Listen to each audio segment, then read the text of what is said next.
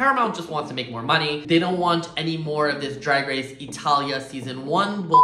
If you're looking for a global superstar, then why do they have to be English speaking? I'm just saying.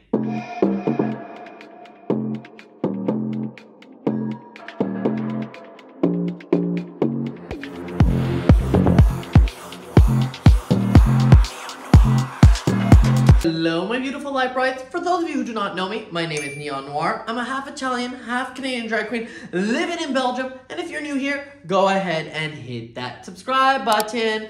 Today we are doing something a little bit different.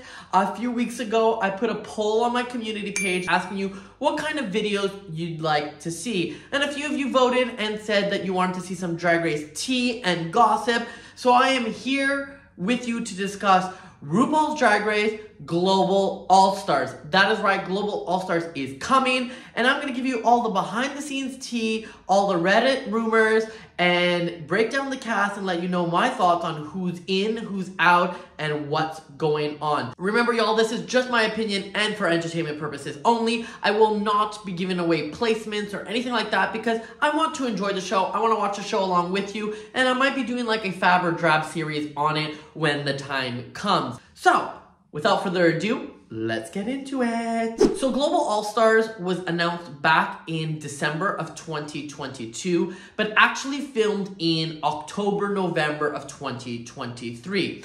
The premise of the show is essentially queens from around the world coming together to compete on an All-Stars season.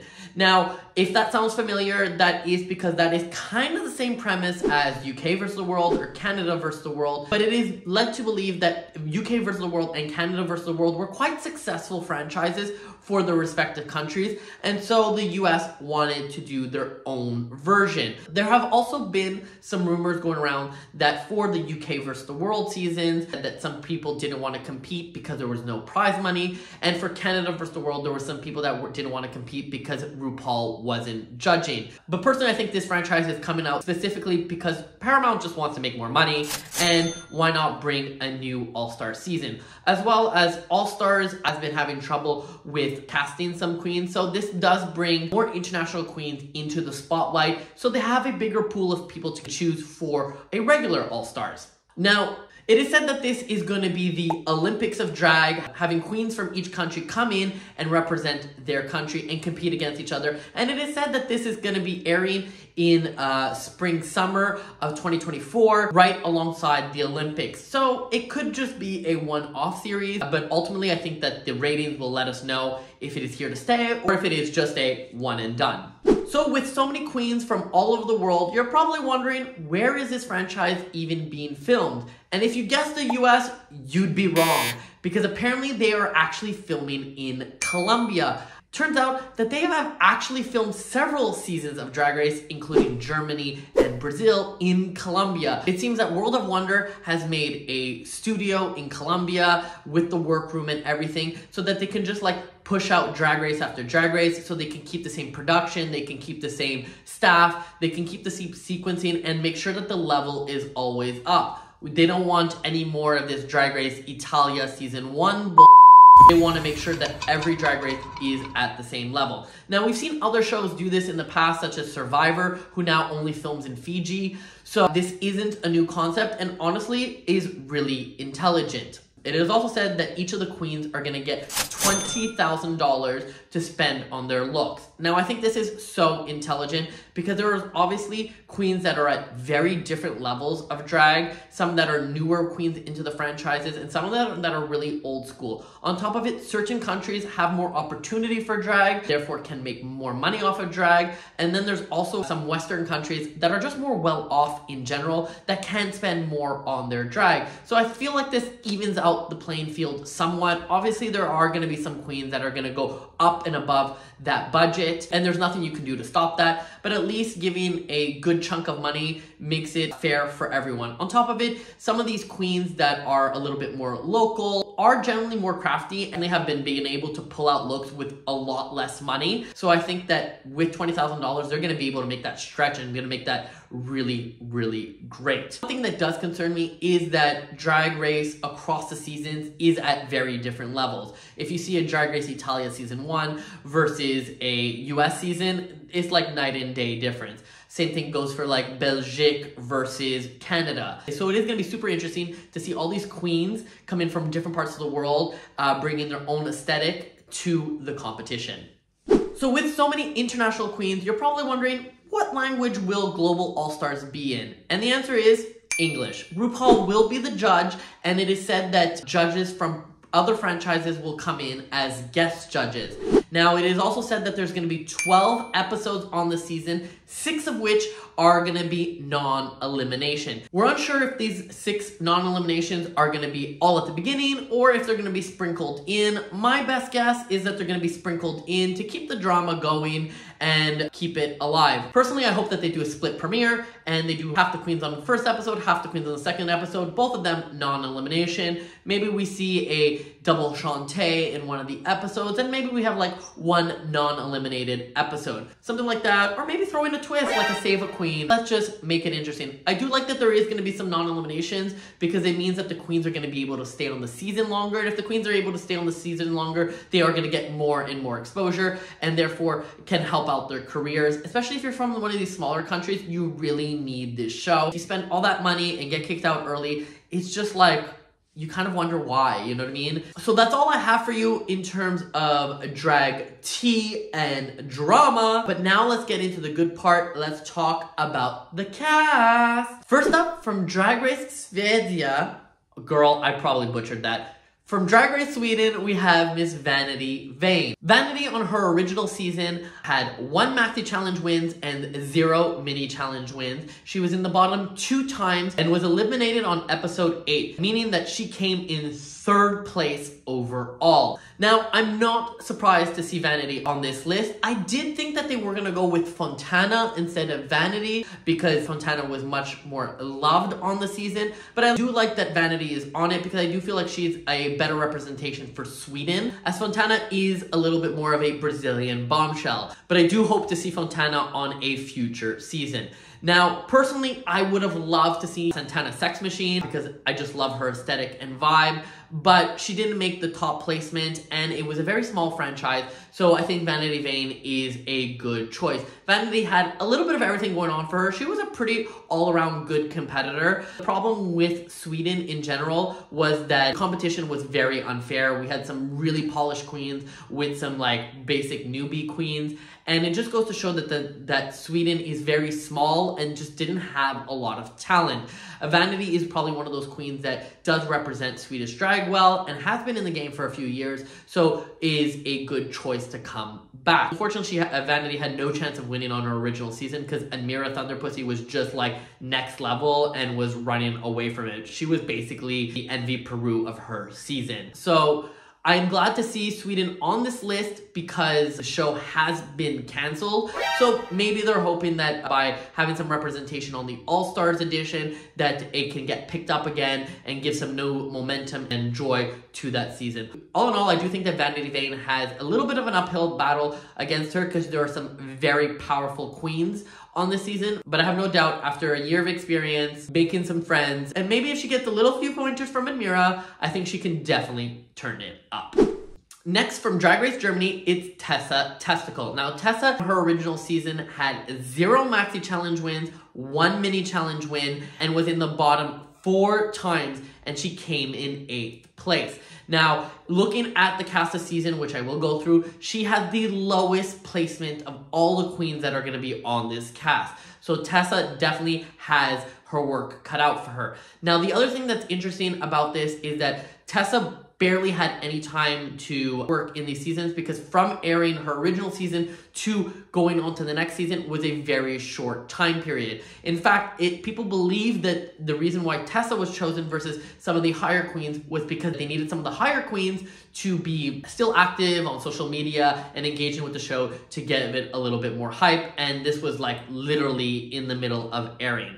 Now, I watch a lot of Drag Race, I promise you, but I do not watch all the seasons. And this is why I really enjoy a show like this, because even me, who is like a Drag Race connoisseur, is going to get to meet a lot of new queens.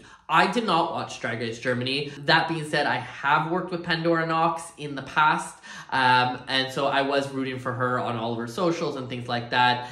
But I will tell you that Tessa is definitely well connected in the drag community. A lot of people in Holland were rooting for her, were putting up her pictures on social media, so good on her. All in all, I'm very excited to be introduced to this queen, and I'm excited to see what she has to offer. Next up, from Drag Race France Season 1, it's So The Muse. So The Muse on her original season had 2 Maxi Challenge wins and 1 Mini Challenge win. She was in the bottom 2 times and eventually came 2nd/3rd place. So she went all the way to the end. Now, Drag Race France Season 1 was arguably the best first season of Drag Race I have ever seen. Whenever you start a new franchise of Drag Race, the first season is always a little bit like touch and go. There's always something that goes wrong, whether it's some weird judging, whether it's some favoritism, production issues, you know, there's always something a little bit weird. But Drag Race France was really great. And So The Muse was definitely a standout on her season. I personally like to say that she is the Taste of France, as in Taste from like Drag Race UK Season 2. She is so cool, so good, and I really love to see her on this international franchise. Now, the show is in English, and it is notorious that French people do not speak the best English. We saw this a little bit with Nikki Doll, and I will say that Nikki Doll's English was actually really good. But from a French speaker myself, I can tell you that it is very hit and miss, and most people don't sound like me. This is very different from like a country like Sweden or Holland, where their English is freaking excellent. So I will say that So The Muse will probably have some difficulty with some of the challenges. It will definitely have some difficulty with some of like the improv and acting challenges. I actually wonder how they will do those challenges in an all-stars format, knowing that several of the queens' English is not necessarily a very big strong suit of theirs. But we'll see. Obviously, they've been cast for a reason. Obviously, they have to have some sort of level of English. And you know what? Just because you don't speak English doesn't mean that you can't be an excellent drag queen. And if we're looking for a global superstar, then why do they have to be English speaking? I'm just saying. But enough about my ranting, let's get back to So The Muse. Honestly, I think So The Muse is going to be an excellent choice for this cast, and I'm super, super excited to see her on. Obviously, you know, with La Grande Dame on UK vs. The World, who also came 2nd and 3rd, this was the obvious choice of who to go with. So let's see what she ends up bringing us. Next up, from Canada's Drag Race Season 2, we have Pythia. Pythia on her original season had 2 Maxi Challenge wins, 0 Mini Challenge wins, and 0 times at the bottom. She made it all the way to the finale, coming in 2nd/3rd place. Personally, I think she came in 2nd place, losing to Isis Couture. Now, I will say that Pythia was the looks queen of the season. She was definitely giving Isis a run for her money. She had iconic looks that really put Canada's Drag Race back on the map. Pythia gave us all of those shock moments on the runway and was giving us things like we had never seen before. On top of it, recently on Canada's Drag Race Season 4, we saw Denim compete, and Denim is the drag daughter/sister of Pythia, and you can definitely see that kooky side in her family. And Denim also had iconic runways, and Denim has said that Pythia helped her with most of her runways. So if Denim's recent looks and Pythia's original looks have anything to show, we are gonna get some moments from Pythia. Now, Pythia's downfall was her lip sync abilities. She made it all the way to the end without hitting the bottom, so we never really saw what she had to offer. When it came to the finale, it was clear that Isis won. So hopefully, Miss Pythia has come back, taken a dance lesson or 2, and is ready to bring it to the competition, because she had everything else going for her except for that final lip sync. All in all, I am super, super excited to see Pythia. I'm glad she's getting an international audience. I personally think she can be the next Jimbo. Obviously, very different aesthetic, very different personality, but I feel like the world will fall in love with Pythia. Next up, from Drag Race Italia Season 2, it's Nelelia. Now, I am super excited to see this queen on the show because this is the first time we are going to get an Italian queen on an international global franchise. There was no Italian queens on UK vs. the World 1, there was no Italian queens on UK vs. the World 2, and there was no Italian queens on Canada vs. the World 1 either. So I am glad we are finally getting Italy to be represented on the global stage. Now, Nelenia on her original season had 1 Maxi Challenge wins and 3 Mini Challenge wins. She was in the bottom a total of 0 times and made it to 2nd/3rd place. So we are starting to see a trend here. 2nd, 3rd place queens coming back and fighting for the crown. Overall, I think this is a strong competitor to come back. Italy is like France and is going to have a trouble with the language barrier. These are not countries that have English relatively natively fluent inside their realm. And I think that that's probably why we haven't seen Italy come onto the franchise till now. She is a season 2 queen, and we all know that season 1 was a mess. And I don't know how many of them actually speak English that well. Nelenia was also the Miss Congeniality from her season. She's definitely going to be bringing that Italian charm to the season. All in all, I'm quite excited what she has to bring, and I'm excited that Italy is going to get introduced globally. Finally. Next up from Drag Race Brazil Season 1, it's Miranda Lebrão. Miranda on her original season had 1 Maxi Challenge win and 2 Mini Challenge wins. She was in the bottom 1 time, but ended up making it all the way to the finale, coming in 2nd, 3rd/4th place. Because we don't know who actually won. Now, Brazil was a little bit of a questionable season. I actually stopped watching it after 1 or 2 episodes because it was a little bit too much for me. Personally, I think it was all over the place. It definitely had season 1 problems, and with the translations and everything that was going on, it was just not for me. I'm excited to see that Brazil is going to be represented on this international franchise so I can actually get to know this queen. So if you're from Brazil or you're a big fan of Drag Race Brazil, let me know your comments down below. Do you think this is a good casting or not? I'd love to know a little bit more about her. Was she the right choice or should it have been somebody else? I'd love to know your thoughts. Next up, from Drag Race Down Under Season 2, it's Queen Kong. So Queen Kong on her original season had 2 Maxi Challenge wins and 1 Mini Challenge win. She was in the bottom 2 times, but ended up making it all the way to the finale, coming in 2nd/3rd place. Now, Queen Kong is definitely the lip sync assassin of this season. She was doing professional dancer level dance moves. So all of these drag queens have their work cut out for them, especially the ones who are notoriously not the best. What I do love about Queen Kong is Samoan, and so she's bringing, not only is she bringing Down Under, but she's bringing Samoan culture to Drag Race, but also she is a political queen, she's an activist, and so I do think that not only will the show give a light on Drag Race Down Under, but it will also give a light to all the causes that she's very involved in. And from watching Drag Race Down Under Season 2 and Bring Back My Girls, it seems that Queen Kong is definitely more of that motherly figure in the Down Under drag scene. All in all, great casting all around. Super excited to see her back. And if you're wondering why Queen Kong and not somebody else, remember this was filming before Season 3 of Down Under even aired. So obviously they weren't gonna throw in one of those queens just yet. They don't know how the audience is gonna react to them. All in all, I think Queen Kong is an excellent casting choice, and I'm super excited to see her back on my television screen. Next up, from Drag Race UK Season 3, it is Kitty Scott-Claus. Kitty Scott-Claus on her original season had 2 Maxi Challenge wins, 0 Mini Challenge wins, and was in the bottom 0 times. She also came in 2nd/3rd place. Now, anybody who watched Drag Race UK can definitely say that Drag Race UK Season 3 was a mess of a season.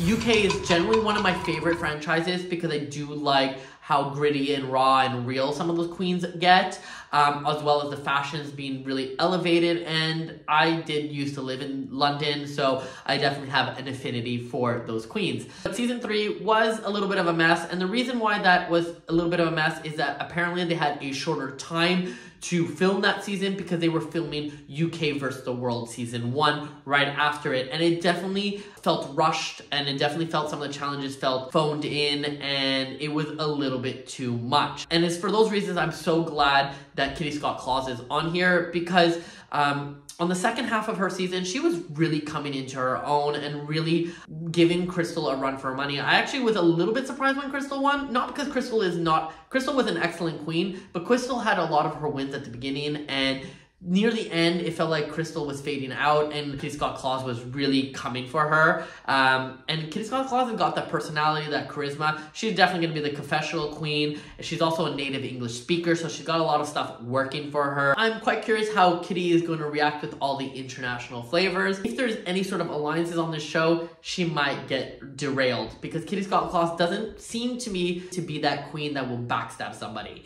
All in all, I'm super excited to see her back. I think season 3 definitely needs a redemption, and she's definitely here to represent.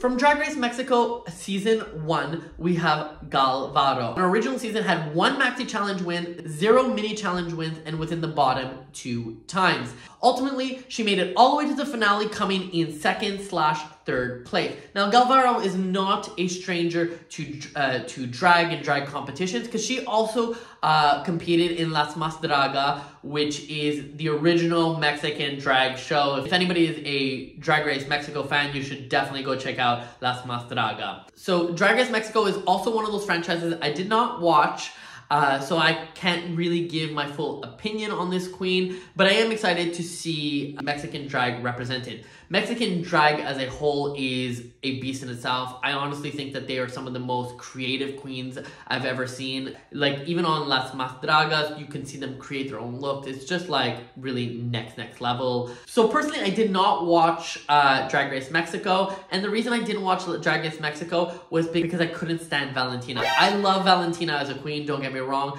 but her Spanish was not very good, so it was a little bit cringe for me to watch it. Also, as a non-native Spanish speaker, like, I do speak some Spanish, but I need you to speak like perfectly clear Spanish, and Valentina I was having problems with. For those reasons, I didn't get into Drag Race Mexico. Now, that being said, I am super excited to see Drag Race Mexico on this cast list, because I do think that the Mexican drag has some of the most creative queens I have ever seen. If you watch Las Más Dragas, then you would know exactly what I'm talking about. Some creative designers, some awesome looks overall, and this is one of the franchises that will make a budget stretch. $20,000 for them, girl, they're gonna turn it up like no one can believe. I am so excited to see what's gonna happen here. All in all, I'm excited to be introduced to a new queen. I'm excited to be introduced to a new franchise, and let's see what happens. Next up, from Drag Race Philippines Season 1, is Eva La Queen. Eva La Queen on her original season had 0 maxi challenge wins and 2 mini challenge wins. She was in the bottom 1 time and eventually came in 3rd/4th place. Now, I will say that I did not watch Drag Race Philippines either, but I will say that the Drag Race Philippines fans are some of the craziest, maybe some will say the best.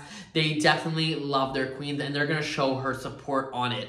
For example, Marina Summers is now on UK vs. the World 2, and she's got the most likes on all of our photos. And honestly, on that video that I posted on UK vs. the World, I have so many Filipino fans. So I am definitely going to be watching Drag Race Philippines before this season airs, because I want to get all caught up and see what all the fuss is about, because everybody's telling me that that season is super good. So I have nothing to say yet, but I will by the time the season airs. Next up, from Drag Race Belgique, is Athena Sornlekis. Athena on her original season had 2 maxi challenge wins, 0 mini challenge wins, and was in the bottom 1 time. She eventually came in 2nd place, losing to Drag Queen. Honestly, Athena was the only queen really giving Drag Queen a run for her money. It was really neck and neck between them all season. Everybody else was just not as strong and not as polished as these two were.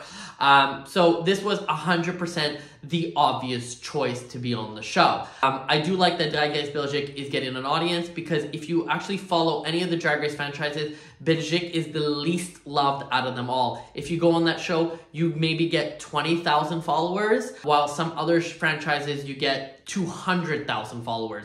So they need the exposure more than anything. I hope that Athena being on this show will give more of a spotlight to Drag Race Belgique, and I hope she does well enough and sticks around, because she probably needs it the most. Now, she is a pretty good all-around competitor. I have no idea how her level of English is, but I'm sure she would make it work. I've heard that several of the queens on this franchise actually went to go take English lessons before coming on this show to polish up and make sure that they can compete. And I think that if she's one of those, that was freaking intelligent. All in all, I'm super excited to see Athena, and I think that with the budget that they gave them, she will definitely be a good competitor. The question is, can she stick around long enough to compete? She definitely has the chops, but there is some stiff competition in this season. And last, but definitely not least, from the US of A, it's Miss Alyssa Edwards. Now, Alyssa Edwards is an OG original Drag Race queen, having competed not once, but twice.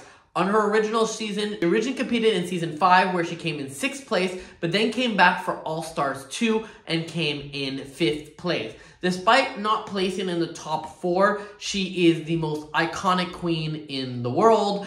She's got some of the most biggest catch. She's definitely top tier level drag, and honestly, people are going to say that it is unfair that she is on this season. She's definitely been a booked and blessed queen for many, many years. She also has a lot of experience on the show. She's friends with World of Wonder. She is very much that queen, that bitch. People will say that it is unfair that she's on the show, and I get why they might think that. You have to think of it from a production point of view. They are only bringing in one US queen, and since they're only bringing in one US queen, they need to make that queen so iconic, so memorable, so loved, that even if you have not seen any of the international franchises, you will want to tune in for this one. Alyssa Edwards is that queen. She is definitely going to be carrying the season. I don't see her going anytime early, and I think that whoever gets rid of her on the season is going to get a lot of hate. If she does, I'm okay with that. It might be rigged in her favor, but personally, I'm just excited to see international queens get spotlighted alongside her as her equal, because